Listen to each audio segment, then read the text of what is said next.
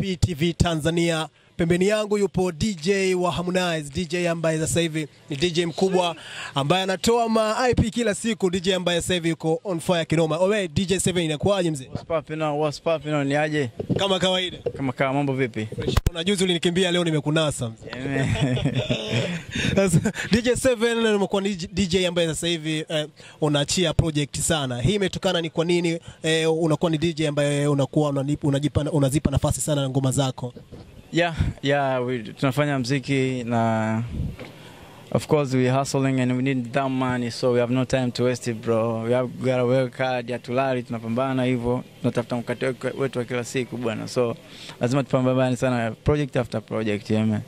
DJ 7 pia tumeona ngoma ambazo umeziachia safari hii, tumeona kuna project ambazo umeziachia, lakini kuna ngoma ambayo ndani Harmonize amechana. Wewe ndio unasikia ulimshawishi Harmonize kuchana?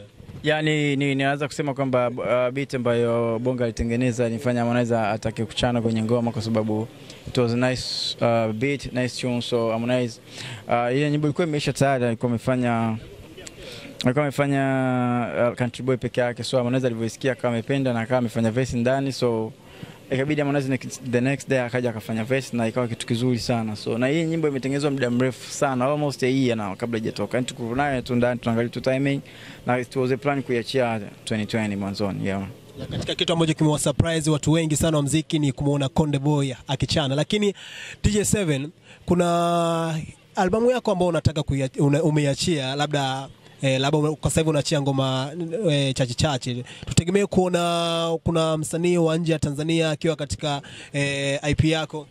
Yeah, definitely. Lazima tunataka kuvusha muziki wetu, tunachanganya testi hapa na testi ya nje pia. Kwenye IP yangu ambayo itatoka inaitwa DJ7 Vibes, atakuwa msanii wa Nigeria, Uganda pamoja na Kenya. So tutakuwa kuna wasanii tofauti, yani tofauti na Tanzania, but it's gonna be a nice vibe. Kuna collab kati ya East African collab, ni msanii kutoka Uganda, Tanzania na Kenya pia. Kuna nyimbo tofauti, I think you're gonna like it, yeah. Tofauti ya DJ7 na DJ wengine wa Bongo, tofauti yake iko wapi? Sasa hiyo wanajua mashabiki, lakini to me najitahidi kila siku niwe bora. Yani hicho ndio ninachoweza kusema kwamba sitaki kesho niwe kama nilivyo leo, na kesho sitaki ambavyo niwe kama tavua kesho kutwa siyo kama ambavyo nimekuwa kesho, yani so kila siku najitahidi kwamba nifanye kitu tofauti, kila siku nizidi kuwa bora, na ndivyo inavyotakiwa unapokuwa unapambana kijana kama mpambanaji kwenye kitu ambacho unakifanya. You have to be better, yani kesho iwe better than today. So yeah, that's it, yeah. Najua umetoa hizi ngoma ambazo umezichomoa sasa hivi, na kama wewe mmiliki unazionaje mapokezi yake ya hizi ngoma? Yeah, it's not easy bro kuachia nyimbo ambayo ni audio na ikafika kwenye namba 10 on trending YouTube. To me ni blessings, kwa sababu hakuna msanii huwa anatengeneza wimbo alafu anajua aupeleke sokoni akiwa anajua kwamba ni mbaya. Kila msanii akifanya nyimbo akipeleka kwa watu anaamini kwamba hii nyimbo ni nzuri. So kutengeneza wimbo ukawa mzuri ni jambo moja, lakini watu kupenda ni jambo jingine. So mimi kufanya ngoma na watu wakaipokea kama hivyo, namshukuru sana Mungu. It's a good blessing, it's a good start. Na inshallah Mwenyezi Mungu akijalia very soon tutatoa videos, tunaona itakuwaje ya. Kwa hiyo mwaka huu 2020 utakwambia DJ 7 ndo atakuja kukichafua zaidi katika ma DJ wote Bongo? I'm not competing. I don't want to be number one. I just want to be me. So I'm not competing. I'm not here to compete with anyone. I just want to be me. Mimi kama mimi nataka kuwa DJ 7. Mimi niweke alama yangu kwenye muziki. I'm not competing with anyone. So kuwa namba 1, kuwa namba 2, sitaki kuwa namba 1, namba 2, namba 3 wala namba 8. I just want to be DJ 7. That's it. Yeah. Mfuatiliaji wa Atoboa na PTV Tanzania, msimuone DJ 7 anatema sana yai. Huyu jamaa trip za nje zinakuwa zipungui, yani kila day. DJ 7, na issue ambayo tumekipenda kuizungumzia ni kwamba kwenye IP yako tutegemea kumuona msanii ambaye anatoka WCB. Come again? Tutegemea kumuona msanii katika albamu yako ambaye ngoma kuna msanii ambaye umefanya kutoka Wasafi. No problem. Yani ikitokea kwamba nimefanya na kuna msanii ambaye yani ni msanii yoyote, leo yoyote, as long as yeye tukizungumza kama afiki kuingia kwenye project zangu we can do it, na yeye ata benefit na mimi ta benefit, wala muziki ni biashara, yani haina mipaka yote. Muziki ni biashara, yani hamna tatizo lolote kati ya mimi na msanii yoyote unamjua hapa Tanzania. Yoyote yule ambaye unamjua alishawahi kutokea au atakuja kutokea, mimi sina tatizo na msanii yoyote. Naweza nikafanya nyimbo na msanii yoyote, yeah, as long as yeye kama accept fanya kazi na mimi, tatizo liko wapi? I have no problem with it.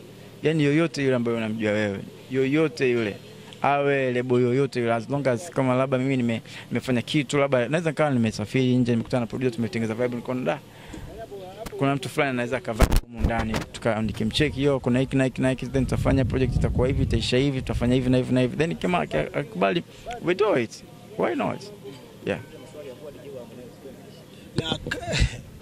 Kama hao maswali nishamuuliza sana bro.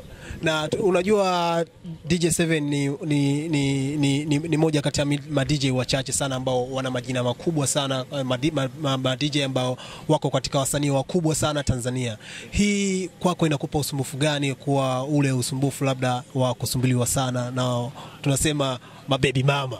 Kutokana ni umekuwa mkubwa na ni DJ wa msanii mkubwa sana Tanzania, hii kwako unapokea usumbufu gani? Yeah, I think mimi watu wote mdao ambaye anacheki, naamini kwamba anacheki kwa nia njema. Bro, it's not easy, yani kitu hiki ambacho wanakililia kwamba kuna mtu anatamani kwamba at least yani akiamka kuna mtu atakuta kwenye message atamsalimia habari, kuna mtu atamwambia mambo vipi, kunambia yo man I like you. Ni kitu kizuri sana, I feel unajisikia vizuri sana kwamba kuna watu wananifuatilia, kuna watu wanazingatia ninachokifanya na una appreciate, kwa sababu kufika hapo it's not easy. Unafanya kazi, unajituma, unakutana na ups and down, umeelewa, watu wanaku yani hivyo, ni kuna vitu vinakukatisha tamaa, unapambana, unasimama, unaenda. So inapotoka yani hizo situations za kwamba sijui watoto wazuri, pressure hivyo, sio tatizo. Yani sio tatizo, na ni vitu ambavyo mimi nimekuwa nimekiona kwa miaka mingi sana. I've been there, ni sio hapa tu juzi wala jana. Wewe mwenyewe unajua niko kwenye media platforms, kila siku nilikuwa naona millions of people wa Tanzania walikuwa wanakaa sali moja na nitazama mimi. So ni vitu ambavyo nimezoea. So ni kitu kizuri, wale watu kitu kizuri kwa treat vizuri, kuwafanya kwa mashabiki wako, kuwafanya watu wako wanao, yani kuwafanya kwamba wao ni marafiki zako, yani ni kitu kizuri. Yani yote, hata mtu akija akinidisa ama akintukana, mimi naona fresh bro, yani hamna tatizo, yani namfanya adui namfanya kuwa rafiki, na hiyo ndio adui yangu hata kupia kwa Mungu. So hivyo vitu nachukulia kawaida ya. Lakini mtu ambaye unaonekana huwa hufunguki sana wazi kabisa katika mtu ambaye unakuaga kwenye mahusiano, huwa kila mtu ambaye utakuwa unaulizwa bwana huyu hivi kwaje, huwa unakuwa unakataa. Hii inasababishwa nini mzee? Ni kazi yangu muziki, kazi yangu ni DJ. Sita perform mahusiano, sita post mahusiano yangu YouTube. Na kama kuna nyimbo moja Fidiku inasema kama ilete hela basi make sense mzee. So mimi naangalia kitu ambacho kwangu it's business. Kima mahusiano, kila mtu ana mahusiano unayemjua hapa. Yani kila mtu yuko na mahusiano yake. Sio lazima kuiweka kwenye spotlight. Mimi nataka nipeleke kitu ambacho ni biashara yangu, kazi yangu ambayo itanipa heshima na nini. Mahusiano baada yapo tu yani kama akiamua kuja tu, lakini mimi sio mpaka sasa niyapigie promo. Siwezi kupigia promo mahusiano, mimi napigia promo kazi zangu. Lakini wewe ni star mkubwa, ni DJ mkubwa, mashabiki labda wanapenda kuona DJ7 inakuaje. Tunaona mastaa wengi wa kibongo wakiwa wanaweka time, ikifika time watu watajua, tutakula sana ubwabwa, na inshallah, kwa sababu mimi na nyimbo na Aisha Mashauzi inaitwa Zawadi, hiyo nyimbo ya harusi kabisa.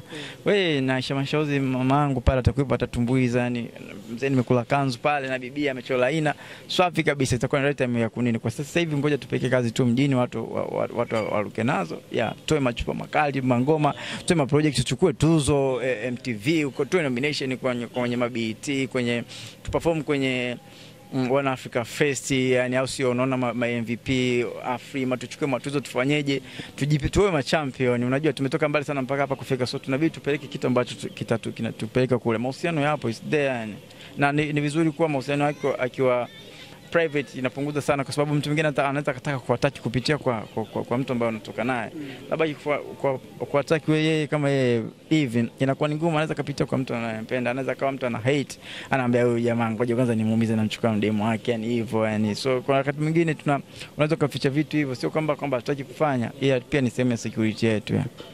Harmonize amekuwa ambassador wa Sayona Twist.